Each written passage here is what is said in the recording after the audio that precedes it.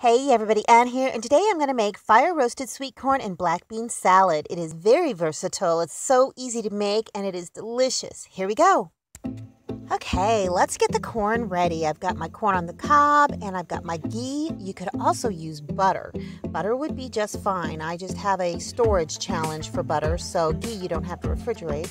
So yeah, just smear it all over the corn and then kind of rotate your corn around a little bit. And then get all sides coated, and then just start rolling it up. It's not too difficult. Roll it, roll it, roll it, roll it, and seal the sides. There we go. All 4 of them are done. Now it's time to put them on the fire. Let's check this fire out. Is it going good enough yet? Well, it's going pretty good, but I think I need to poke it a little bit. I want that top piece of wood there, that nice big one, to kind of burn a little bit more.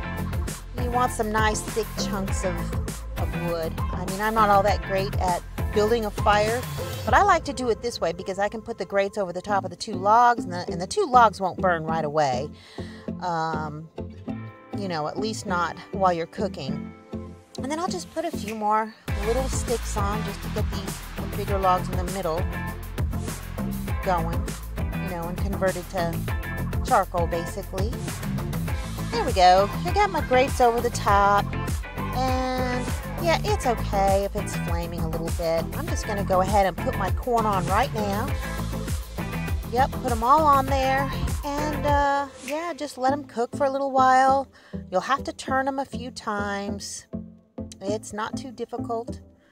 And yeah, so here's the ingredients. We're going to use some mini peppers, multicolored mini peppers. They're sweet peppers. 1 large jalapeno pepper.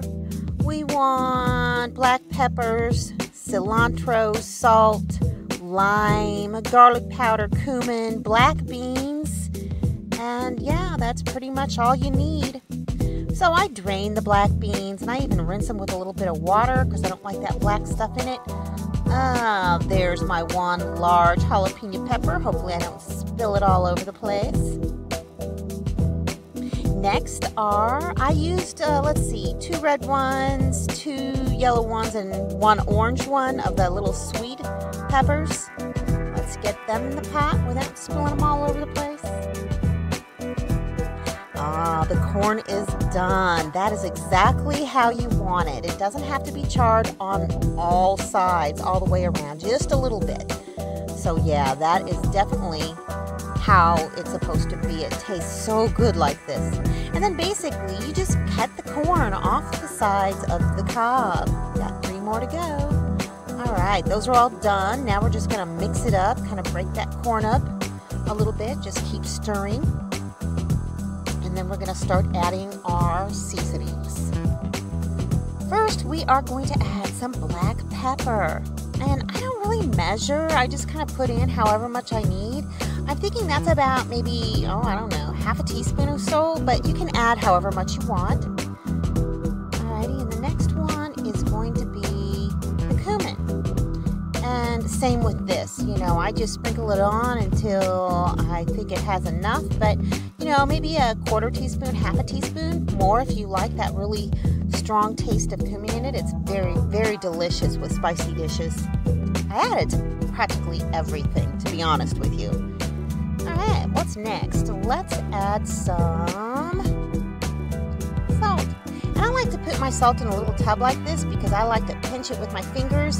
Sometimes if you put it in a shaker, you just don't really have as much control, and really you don't want to oversalt things because you can't take it back out.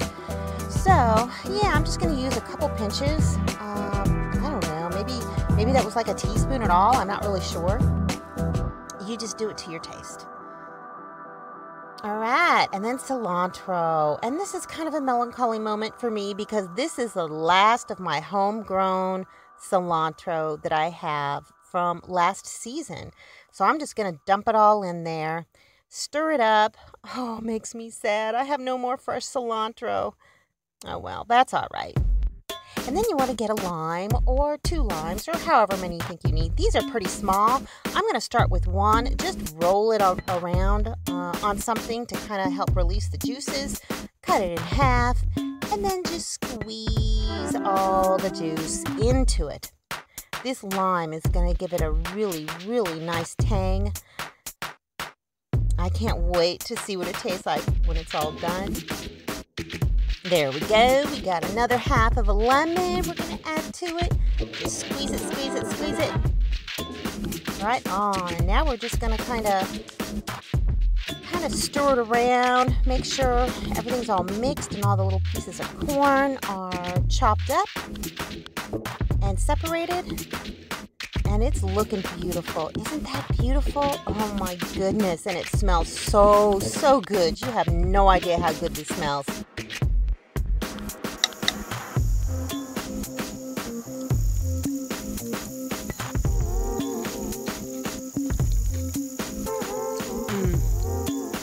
Okay, that's really good.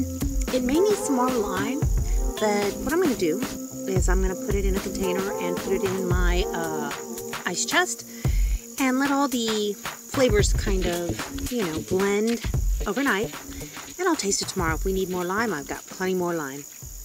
And I'll let you know that the next day when I went to taste it, I did end up adding another whole lime, the juice of another whole lime to it, and that made it perfect. So really 2 small limes or maybe 1 extra large jumbo lime, and then you're good to go. It's delicious.